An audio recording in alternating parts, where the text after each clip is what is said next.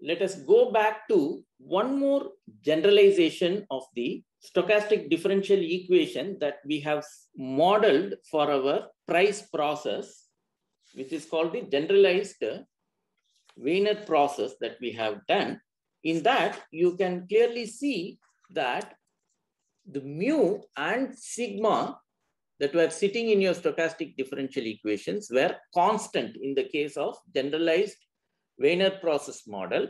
But in the real life, price doesn't have a fixed mean and standard deviation. They vary every time, okay? They not only every time, they also vary based on the price of the asset itself.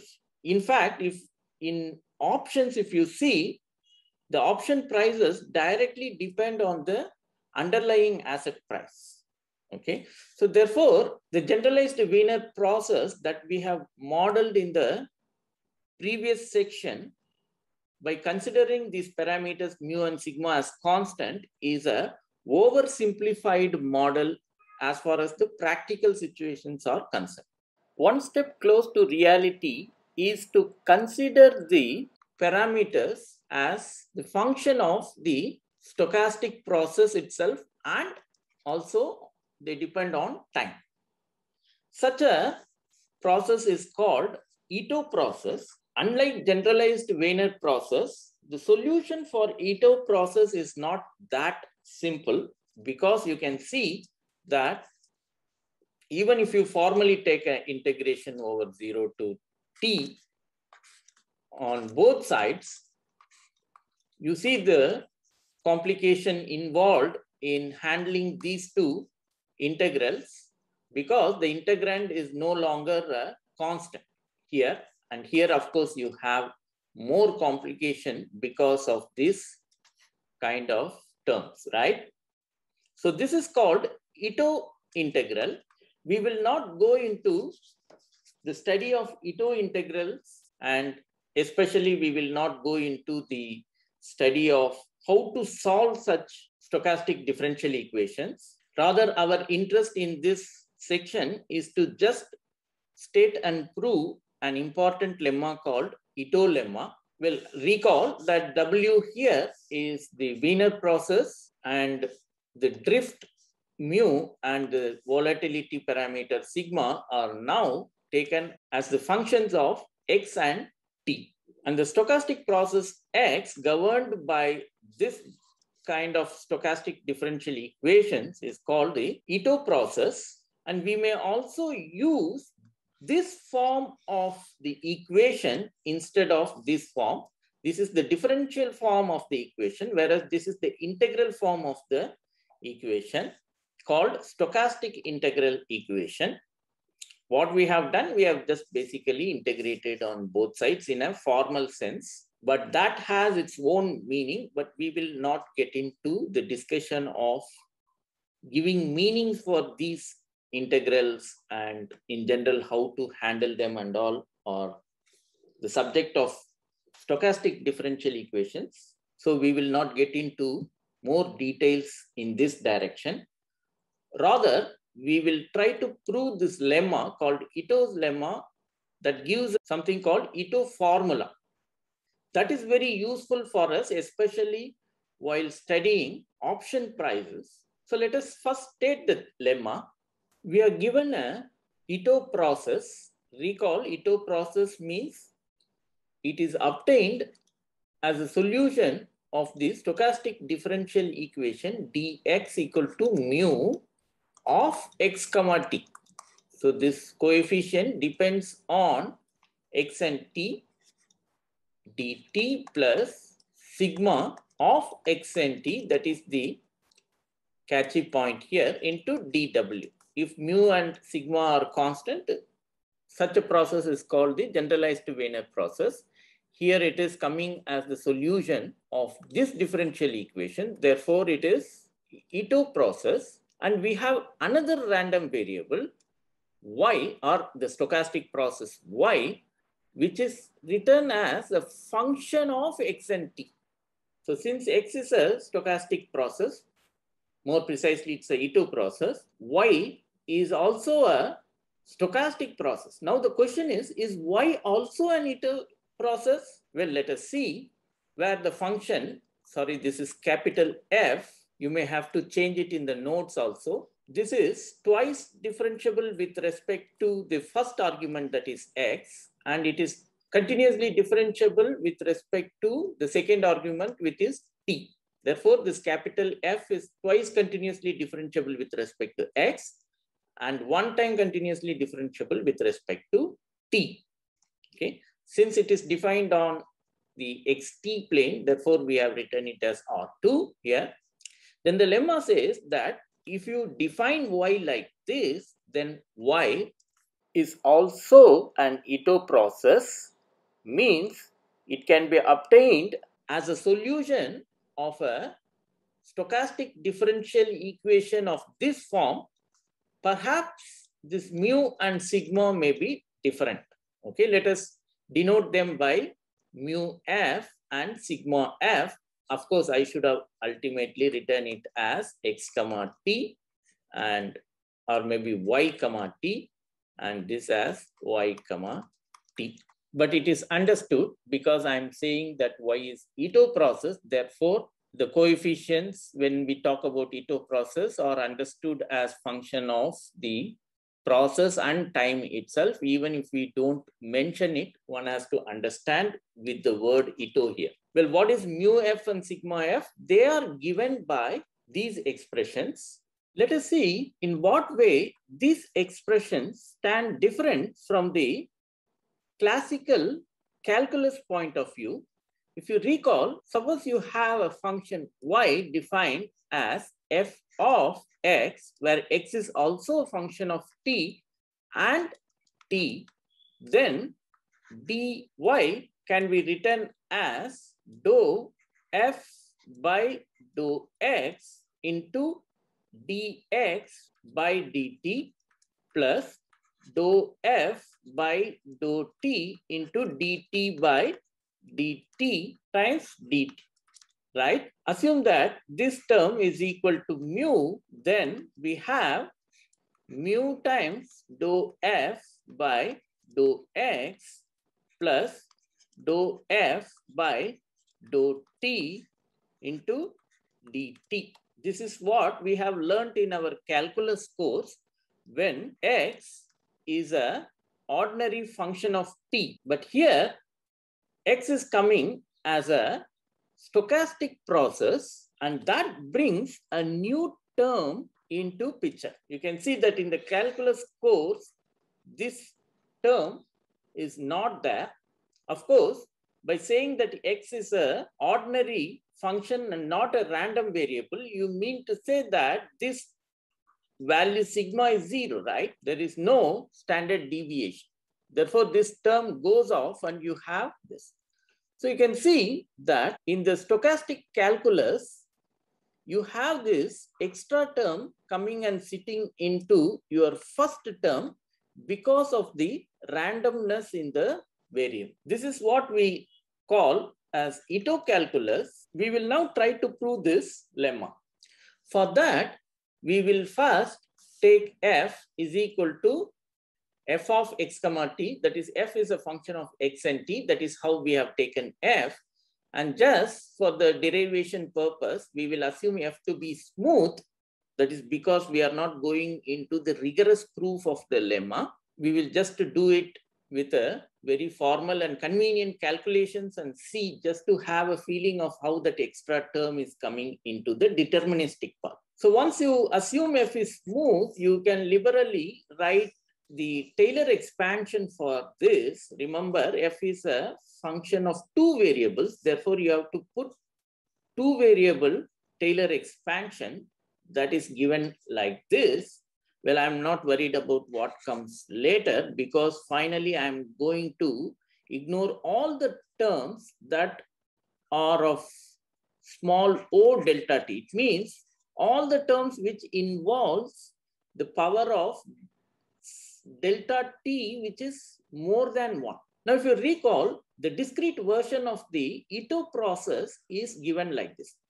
Because dx equal to mu of x comma t dt plus sigma of x comma t, dw is what is the Ito process. Therefore, its discrete version may be written like this. Just notationally, I'm talking. Everything has their own meanings, but we are just talking all this in a notational sense, where dw was given by epsilon of t into root dt, right? Therefore, delta w is written like this. Delta w is epsilon of t into root delta t. Now you can see that delta x can be written as mu of x comma t into delta t plus sigma epsilon into root delta. Now, if I square this, then what happens? Delta x square is going to be mu delta t square plus epsilon square sigma square into delta t comes plus some other terms. So, this term, which is the first order term, as I told, I'm not going to worry about any term whose power is going to be something greater than 1. That is what is meant by small o of delta t. So here, the power of delta t is greater than 1. Therefore, I'm not going to worry about that. And other terms comes in the squaring part. We'll also have the factor delta t to the power of something more than 1, right? So I'm not going to write all that, but I'm just going to only write delta x square equal to that term which is coming as the square of this plus square of this I'm observing into this plus 2 times this into this will also have the power of delta t something greater than 1. See, therefore, that is also observed into this term. Okay. So since I'm going to anyway neglect them completely with the argument that whenever I work with small value of delta t, this term dominates when compared to all the higher powers of delta t. That was the argument generally we will give to neglect this term. So simply we will neglect this term and consider this as an approximation. See, once you neglect this, this is not exactly equal, but approximately equal. Okay.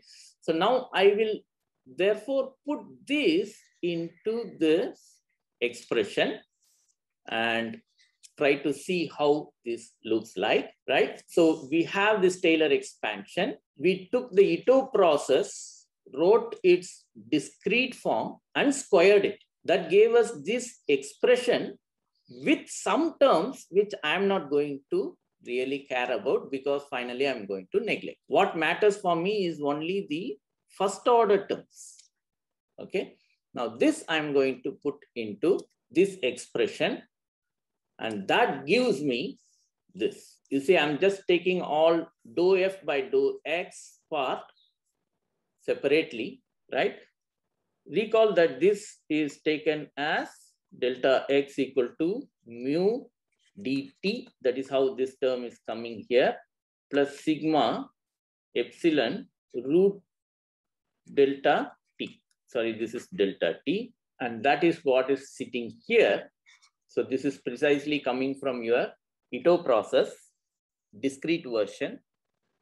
And then this is as it is we are keeping. Now for this, I am just putting this expression and that gives me this plus small o of delta t, and all others, just observe that all others are going to involve delta t to the power of something where that something is strictly greater than 1. Here you see this is 1, but then this is carrying already a delta t and root delta t. So that when multiplied with this will contribute to the power of delta t something more than 1. All others are as such starting from square. Therefore, you don't need to think anything for the other terms. So all other terms are just merged with this notation, and I will not explicitly write it because I'm anyway going to neglect them. Now I'm just rewriting this term in this form.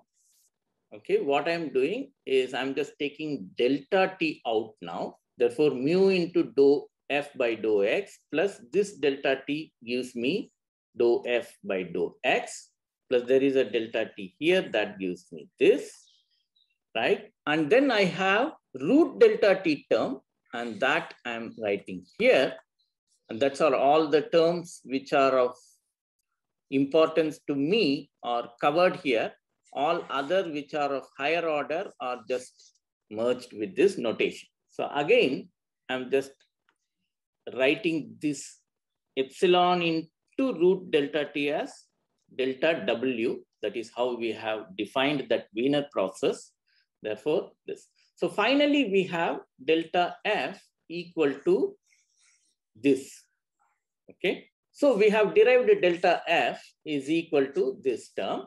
Now we have little more work to see what is the contribution of this term in this expression. For that, we will take the variance of epsilon square delta t and see what is happening to it.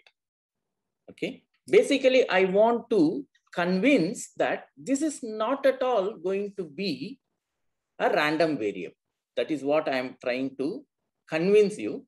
For that, we will take this. If you show that this is going to be almost 0 for very small delta t, you see, then there is no randomness involved in this, right? At least as delta t tends to 0, ultimately we are going to take delta t going to 0, right? That is how we are going to get df, right? So all our interest finally is going to boil down to taking delta t tending to 0. And in that limiting case, if the variance is 0 as delta t tends to 0, then this term will not contribute as a random variable into your equation, right? So that is what is going to happen. Recall that epsilon is normally distributed random variable with mean 0 and variance 1, right? Keeping that in mind, let us see what happens to this term, variance of epsilon square into delta t, that is this term. So I'm taking delta t outside the variance, therefore it comes as delta t square, and I'm just writing variance of epsilon square. The definition of it is given like this, and this is 1, right? Because it's epsilon is also known to be independent, right? And with variance 1, therefore I will just replace this by 1, and that gives me delta square E of epsilon power 4 minus 1, and that is going to be just, so I have this. Now you have to recall from your probability, what is the fourth order moment of the normal distribution with mean 0 and standard deviation 1, okay? From your basic course on probability, you can recall that that value is going to be 3. Therefore, this is 3. That gives me 2 times delta t square, okay? So variance of epsilon square into delta t is nothing but 2 into delta t square. That will obviously go to 0 as delta t tends to 0. Again, if you recall from your probability theory course that if a random variable happens to be with variance 0, then x will be just simply equal to the expectation of x almost surely. In this case, we have seen that epsilon square delta t is going to be of variance 0 at the limiting case. Therefore, at the limiting case, you can simply take it as the expectation of this. What is the expectation of this? Expectation of epsilon square delta t is nothing but delta t into expectation of epsilon square, and that is 1. Therefore, the expectation of epsilon square delta t is just delta t 1. Therefore, this, if you take expectation, it is delta t. And using this result almost surely, you can see that this is actually equal to delta t. So that is how you will just remove this epsilon factor from this scene of this coefficient, and you have this. So you can now see that your df is not simply this. There is a contribution coming from your random part of the equation also. That is, the sigma square is coming as the volatility in your model. And that plays a role here. Okay, of course, it is fixed, but You have no randomness, but that volatility factor is coming into this coefficient also. And that is precisely what we have stated as the Ito lemma. And this is just a formal proof for the Ito lemma. Okay, let us go back to the stochastic differential equation that we have used in our simulations. It is given like this. Recall that we had d log S is equal to mu dt plus sigma dw, right? From a classical point of view, we may write d log S as just ds by s. If you just take that and put here, you may see that ds can be written as mu s dt plus sigma s dw, where mu and sigma are just same as what we have in this equation. But in the last class, I have remarked that this is not true, but you have this mu as something mu tilde, which is given by mu plus 1 by 2 sigma square. So how this extra term is coming instead of just merely mu, which is given here, that extra terms are coming now from the Ito formula, you can clearly see. So let us try to apply Ito formula to this equation and try to bring this to this form and see how it looks like. Or in the reverse way, we will start with this and we will consider our y as log s and try to see how dy will look like, right? That is this. So both ways you can do. Let us take this equation. Here, mu of s can be written as mu tilde into s, right? So I'm just comparing this with our general form of Ito process, and sigma x comma t in the Ito process is in this particular case looks like sigma s, right? And we take our f of s comma t as log s and apply Ito formula to it. You can see that dou f by dou s is 1 by s, dou f by dou t equal to 0, and dou square f by dou x square equal to minus 1 by s square. Get to see that d mu s is equal to this. Similarly, you can start with d log s equal to mu d t plus sigma dw and try to get this all both way you can do. So I have started with this and derived this to see how this coefficient will come out.